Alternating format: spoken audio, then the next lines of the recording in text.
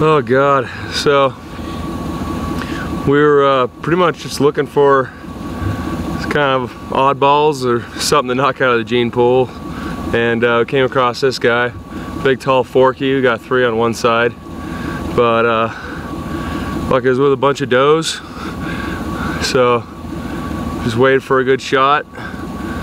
It took a couple, but yeah, we chased this guy down. He finally went down right over here. It was a little bit, kind of had to crawl out of this hole and drag him out, but yeah, it was a good hunt. I want to thank Shad for taking me on it. It was a good time.